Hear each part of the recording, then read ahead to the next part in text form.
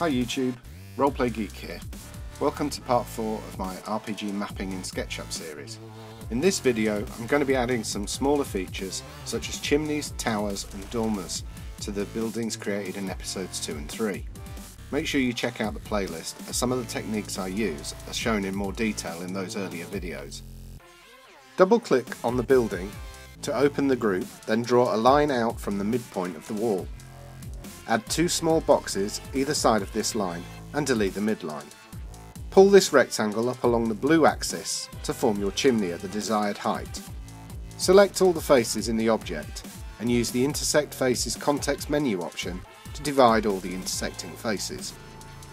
This step is an important technique as it allows you to delete the excess lines without deleting any of the model's faces.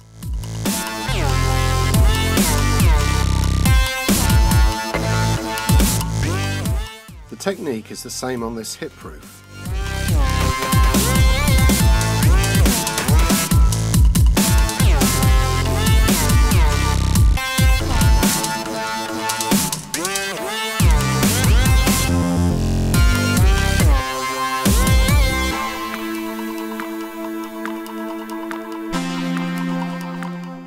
If you're not happy with the size of your chimney, you can widen it.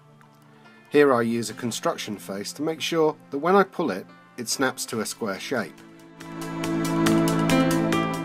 Using construction lines and planes in this way is an important technique when adding detail to an existing model. You can add a feature anywhere on a model, but horizontal and vertical planes make it easier. On this hip roof, we first need to construct the square shape of our chimney using construction lines and planes.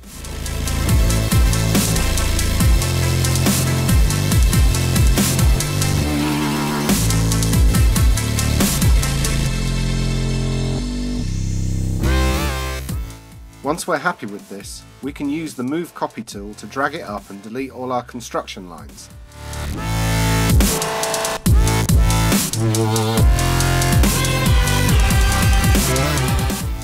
Then push it back down so it cuts into the roof shape. We then select all the faces and intersect them using the context menu.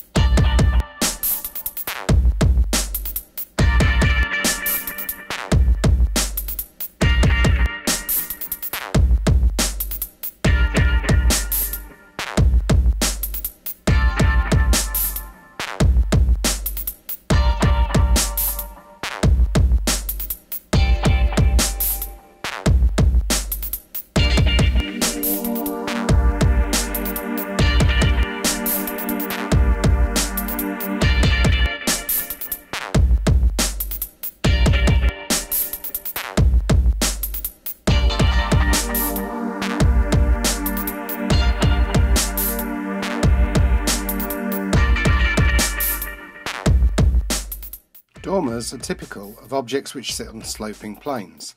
They're easier to draw once you've established your construction lines. Use the Shift key to constrain your lines to just the red, blue or green axis. Then draw the window or gable face as a vertical plane, or as a series of triangles.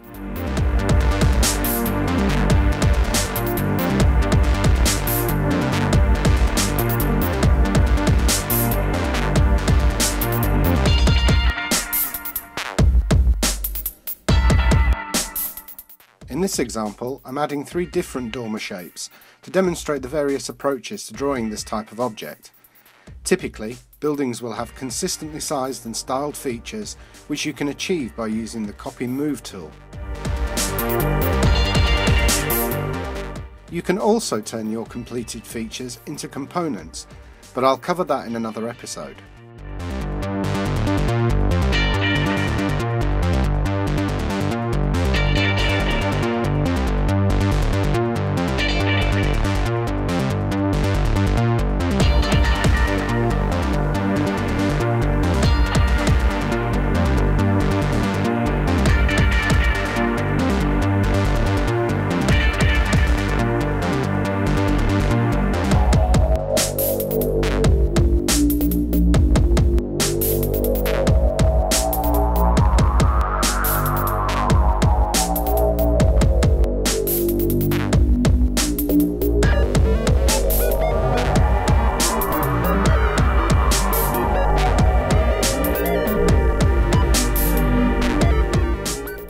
Eyebrow dormers are sometimes curved or other non-standard shapes, which again are much easier to draw once you've established a vertical plane.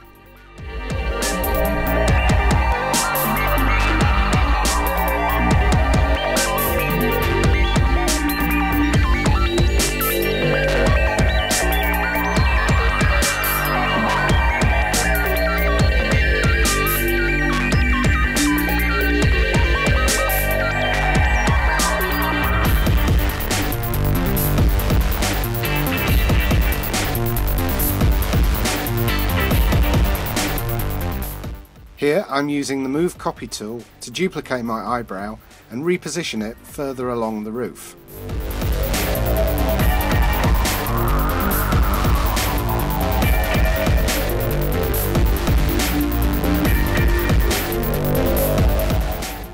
Whilst the default SketchUp view is okay to use when drawing, it's pretty dull. There are lots of styles available, however, in the Styles palette, many of which have a hand-drawn look, which makes them perfect if your ultimate goal is to use these in handout maps for your players, or as a point of view illustration of a particular scene. You can of course export these as 2D images and edit them further in Photoshop or a similar bitmap editor.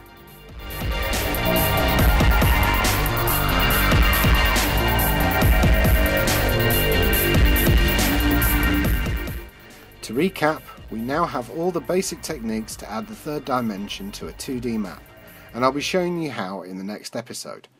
Don't forget to like, share and subscribe, and I'll see you next time.